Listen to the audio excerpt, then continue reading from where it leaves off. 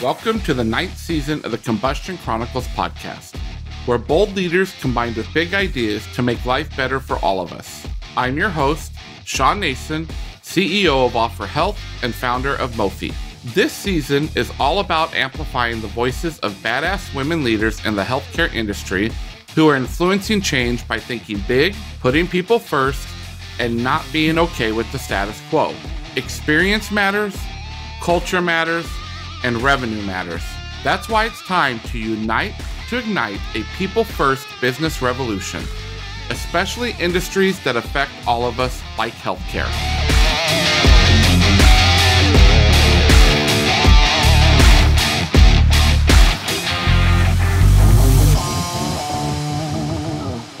Arianne Dowdell is Vice President and Chief Diversity, Equity, and Inclusion Officer at Houston Methodist Hospital in Houston, Texas, where she's responsible for leading the vision for unparalleled safety, quality service, and innovation by stewarding system-wide DEI strategy, implementation, and development through key partnerships. Prior to Houston Methodist, Arianne worked in higher education, where she held leadership positions at Syracuse University, Virginia Commonwealth University, and the Rockefeller University. She served as both communications director and president of the National Association of Black Automotive Suppliers, is a former attorney, and previously practiced as a labor and employment lawyer in Detroit, Michigan. Welcome to the Combustion Chronicles, Arianne. Hi, good afternoon, Sean. Thanks so much for having me. I appreciate it. Absolutely. Wow. So you've lived in different parts of the country. Yes. And have had an impactful career that has evolved over time. I love it because I've had one of those, like I'm in my 5th career moments in my life. So what's been the driving force for you, Arianne, that has kept you moving forward in your career in so many different industries, in so many different positions, that now you work in probably one of the hardest industries there is, moving initiatives that, as we know, are so powerful to the organization? I'm on my 5th career too, it feels like. I started my career actually in television, which is all that I thought I would do forever. And so I've always wanted to tell the stories of people. And my every career I've had has always been centered around people. And so, as I've gotten older and become a mother and a caregiver for 2 parents as they've aged, I think that my desire and my passion for representing people and telling that story has just evolved in a different kind of way. I've never chased a title in my life. It's always just been about making sure that, people feel like they're heard and they're seen. And that's, been through TV, through practicing law, representing students, right? And now I'm in healthcare. And so it's kind of come full circle. But I think sometimes my biggest driving focus is the days that I'm really tired and wonder if I'm making an impact, right? And then that kind of motivates me more to get up the next morning and keep doing what it is that I get to do every day, which I'm really blessed to be able to do. Well, I love it. I was a musician, so kind of like your TV. I was a musician, came to healthcare, actually went to higher ed, and came back to healthcare. So you understand, right? I understand. And there's a reason that I left higher ed, and we can discuss that over drinks at a much later date in our life. Really, I mean, we've just talked about it. You've had such a fantastic array of roles throughout your career. How did working in all these roles prepare you for working in the DEI space, which is still such a, I'm going to say this and it may sound wrong, but it's not meant wrong. So many organizations do DEI to check the box, particularly in healthcare. I have seen this a lot. And you're in one of the biggest, most well-known hospital systems in our country at Houston Methodist Hospital. What has prepared you for this and why DEI? Yeah, so when I lived in Detroit back in the late 90s, early 2000s, when I represented automotive suppliers, it was supplier diversity at that point, right? But it was a different form of DEI. So for me, this work has been going on for a really long time. But as you mentioned earlier, I've lived around the country in different places. I've had an opportunity to reach and be around students of different economic, backgrounds and educational backgrounds. I've had an opportunity to represent clients. And so I think all these different facets, different people of different genders, right, different ages, religions, etc., has helped me really prepare for this role. But I'll also say that living in on the East Coast primarily, and then in the Midwest, and now down in the South, that experience alone of moving around and seeing, what's so important to people, really a lot of it is dependent on where you live and what surrounds you in your community, has helped me a lot. And so I feel like that has all really prepared me. And I had a parent that worked in healthcare for many years, so I always kind of understood like the inner workings of HR and healthcare. And so bringing all those things together, I think, was preparation for what it is that I do now every day, which is representing and listening to people. And at the end of the day, everyone's needs are kind of the same, right? People want to be heard and they want to be seen and they want to feel valued, whether you're the employee or if you're the patient coming into the hospital. We all have a same common need. And so in all the different roles that I've had, my role is never to impose my values and my beliefs, but is to make sure that others feel like they have an opportunity to do so in a safe space, right, where it makes sense. And so it's kind of been like stair steps for me, building up over the years that have prepared me. And with 30,000 plus over employees here at Houston Methodist, that's all thankfully gotten me ready for this job. And I love that you reference back to your supplier diversity days. I'm Native American, so Mofi, my consulting group, is a certified minority-owned business. And the company that I actually am CEO of today, Offer Health, is minority-owned. So I appreciate your supplier diversity, and now I even appreciate more in the space that you're in. So what's been your biggest surprise or aha in transitioning into the DEI space, especially in healthcare? Yeah, there's been a lot of surprises. I'm not going to act like, ooh, I knew everything that was going to happen, because that wouldn't be honest. I'm not going to tell you a story, Sean. So there's been a lot of surprises. There's a couple. I think the first is overall in healthcare in general, I think we're behind the mark on DEI and what that means and a full understanding of the impact in healthcare compared to, say, higher ed, which you said you're familiar with. That it's been around in higher ed for such a long time. And so there's a different understanding. The way it's worked in higher ed is different. But I was definitely surprised starting in healthcare about how much of a learning curve there would be for people, not myself so much, of what it means to have a DEI program in a hospital, what it means for employees, what it means for patients. But I will say the one thing that I've been really excited about is that it's been received so well here at Houston Methodist, despite the fact that it's still fairly new.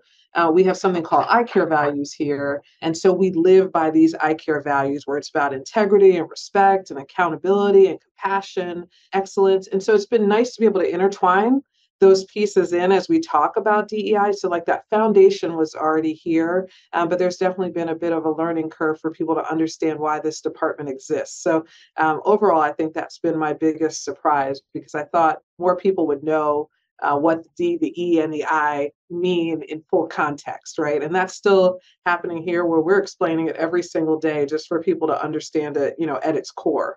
Yeah, because I think there's this misconception in healthcare that DEI is really around race. Exactly.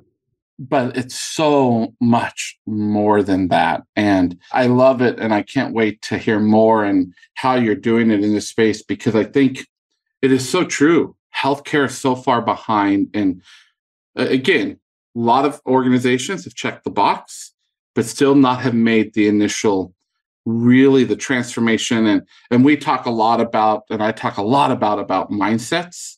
Yes. It's shift, right? And it's a mindset shift when you move into this DEI space. So in so many ways, as I've got to know you and watch you from afar, we're really kindred spirits when it comes to thought leadership. And especially when we're invited to speak at conferences, I typically like to blow shit up.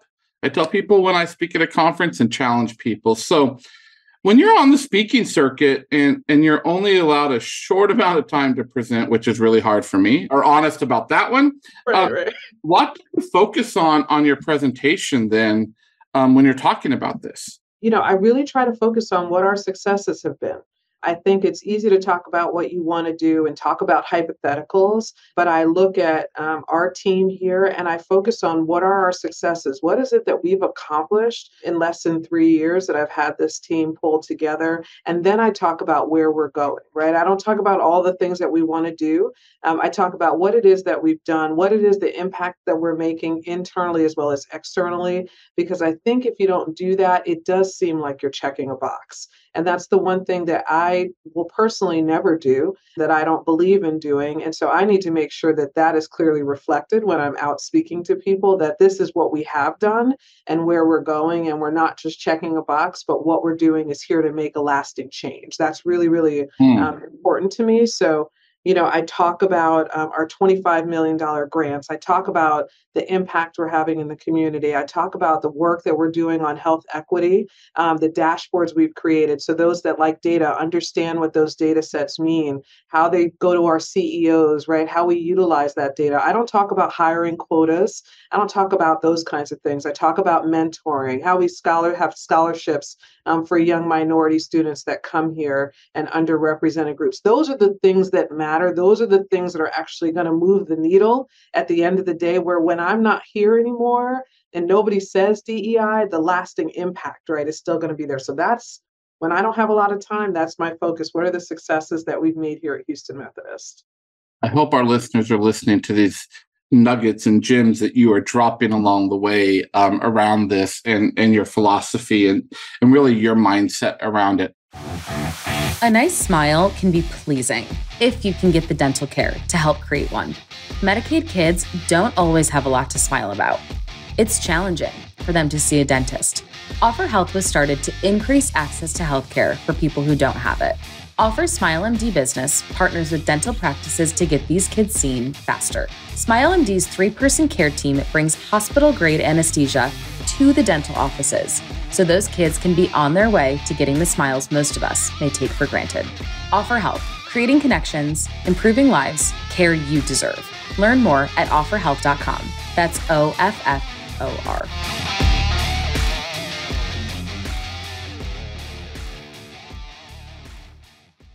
So when you're interacting with audiences, when you're speaking at these conferences, give me the 1 or 2 questions that you get asked the most. Sure. How many people do you have on your team? What are your resources? What is your reporting structure? Who do you report to? And how engaged is your board? Those are always the top questions that I get. Okay, so let's run through those real fast. All right. How big is your team? I have 10 people on the team. I probably could use about 20. Okay. Always need more people. Yes. What is your reporting structure? I report directly to the president of this hospital, Dr. Mark Boom. I hope you hear that, leaders that listen to this. That shows how important initiative is where it reports to. Just going to say, drop that a little bit. So, and a huge shout out to your president who has showed how valuable this is by you. The best. Yes. And the third, I just lost. What was the third one? Board involvement. How's your board around this? Board is completely committed to this. We actually have a DEI subcommittee of our board of directors that I report out to monthly. They actually go through any trainings we have. They see every single thing that my department does before it goes out and take it back to our larger boards. And then I present to each of our community hospital boards as well, so that they remain engaged in the work that it is that we do. Wow. So full commitment. It's a lot of work, but let me tell you, it's worth it, Sean. It's worth it to keep them engaged. That's so powerful. Love it. And so we have this little saying, and we've talked, we're in our 9th season here, about being maverick-minded and human-obsessed, right? And where I feel like we're a little bit more kindred, even more, is putting people first and meeting people where they are. I talk about this a lot, that if you get the human experience right, that you'll get the numbers that you need, right? So if you're doing a Venn diagram of the healthcare industry and DEI initiatives, it seems like the overlapping section would be people. But how do you connect with humans to improve healthcare and make it more diverse, equitable, and inclusive? Absolutely. People are at the center, right, of that Venn diagram when I picture it in my mind. The focus are people. It doesn't matter if you're the employee, the patient, or somebody that every person walking the street has the potential to become a patient to me here at Houston Methodist. And so that's just my mindset. But we connect through storytelling. It's not enough for me to stand in front of people and say, this is what we should do, this is what we need to do. But instead, we take those stories from our patients and from our employees that speak to what is the heart of DEI. How did we help a patient? How did an employee that had a reaction, an interaction, with a patient that maybe was racially charged or gender related or ethnically charged, how do we connect with our patients and our employees to make sure that they're valued and heard? That's really how we connect with people in this setting. And we do it through other programs that we have. And it tends to work here really well. We also do it by communicating out to people all across internal and external through our communications channels. We do lots of videos. And so that storytelling piece has kind of been that nugget. I firmly believe that our team kind of just lays that foundation for here's what we need to do. But our best advocates are the people that tell those stories and then go out around the hospital to talk about what this means in the broader sense on a day-to-day basis. And the power storytelling, I don't understand why we don't do that better in healthcare. I'm just going to say. Then it's not me, right? It's not me standing in front of them saying, here's what you should do. It's somebody else telling that same impactful story and how it may have touched them, how it may have touched a patient in a different way. And at the end of the day, what we do is put the patient at the center of everything we do every day, whether you're clinical or non-clinical. That's why we're all here. And so storytelling can do wonders. It can do wonders. And I love it. I actually just, I wrote an email very recently to the associates at Offer Health that said, I want to stop using the terminology clinical and non-clinical because we are all part of the care team and we are all here to make that patient's experience the best that it can be.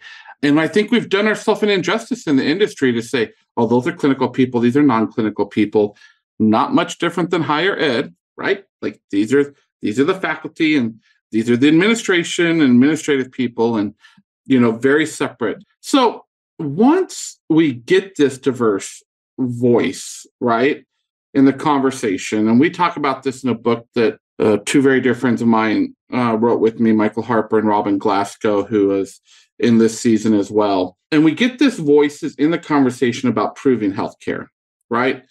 How do we make sure that these diverse voices are still listened to and heard? Because you can get them to the table, but it doesn't mean people listen to it. Yeah, I think there's a couple different ways.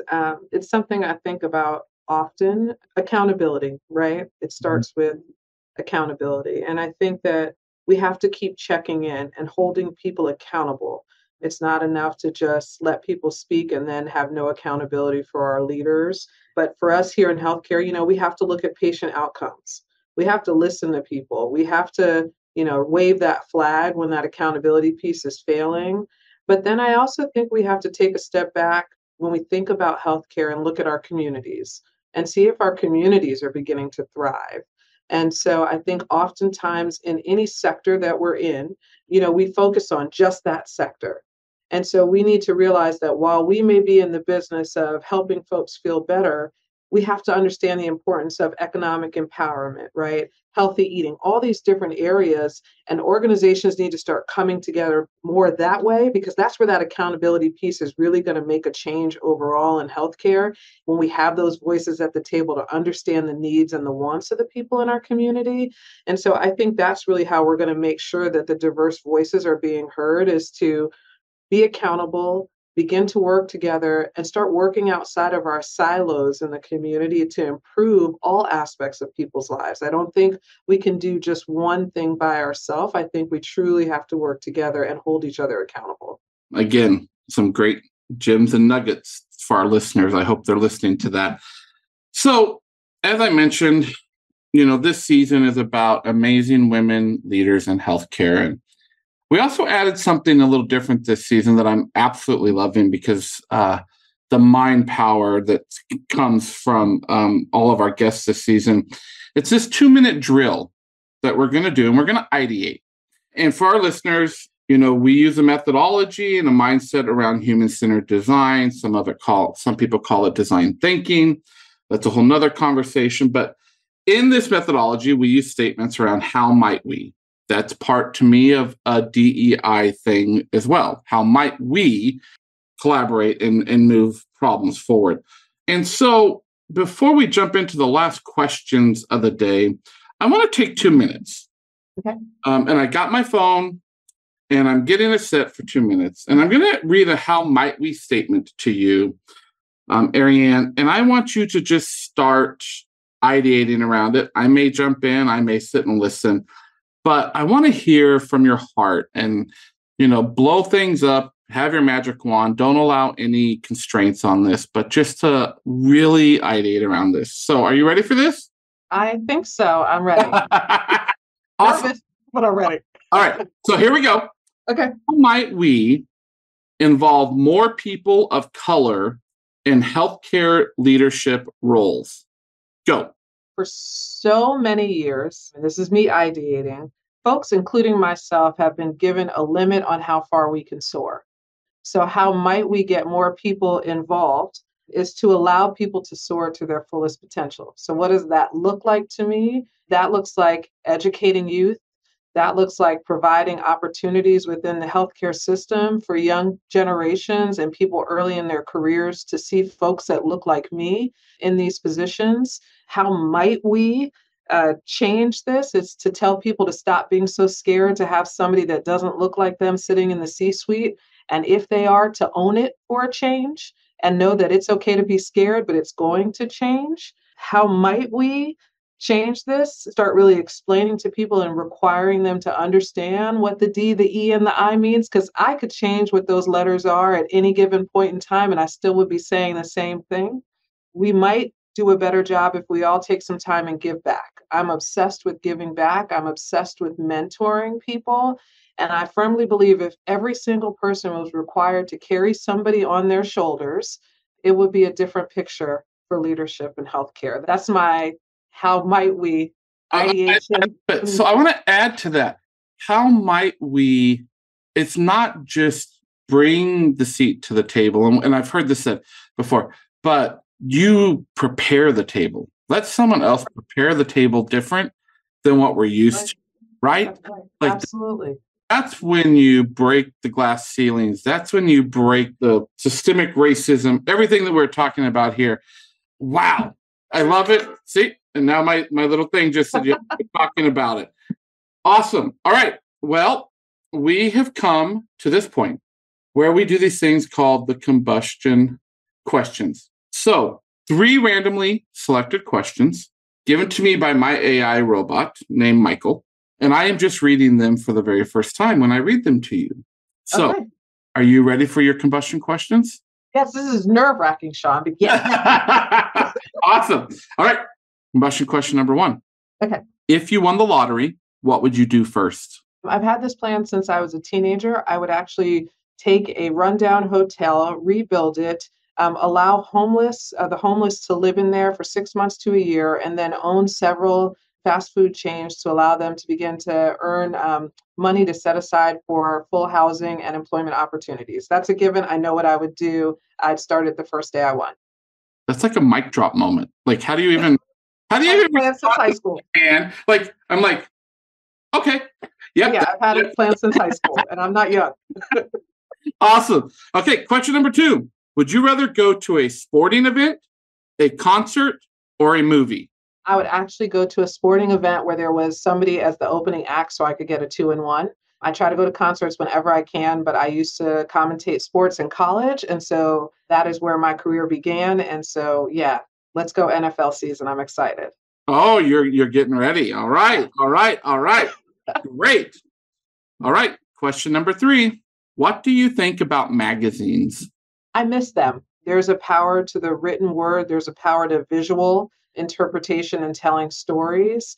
And I hate the fact that there's not those magazines to sit and hold on to. My mother used to hold on to Jet magazines growing up and like save them because she wanted to go back and look at them. I am a fan of visuals and the written word. Again, I'm all about storytelling. If I could do it all day long, I would. Okay. And I haven't done this yet, I don't think, this season. What's the one piece of advice that you would give to women wanting to move into healthcare leadership and into the executive role? Know your worth, know you're enough, and know that no matter what you do, you're never going to please anyone. But if you live with integrity and have values, you'll always sleep well at night, even on your hardest days. I never leave work worrying that I'm not being true to myself and honest with everyone that I'm with. And I think if you do that and you live your life, whether it's in leadership or not, in an authentic manner, it's okay if everyone doesn't like you, but everyone will respect you. And that's what I pray happens when I leave this earth, that I will be known as somebody that's respected for the work that I do every single day. Best nugget you left us. Best nugget you left us. So, Arianne, I'm assuming if people want to follow you on LinkedIn, that's the best place. They can see your thought leadership there. I know I follow you, and I love having you part of my community there. So thank you. There's not even enough words, I don't think, for what this last 20-something minutes has been. But thank you. Stay safe, be well, and I can't wait till we talk again. Thank you for having me, Sean. This has been fun. I feel like I can loosen up now. The stress of the questions is over. But thank you so much for having me. I really do appreciate it.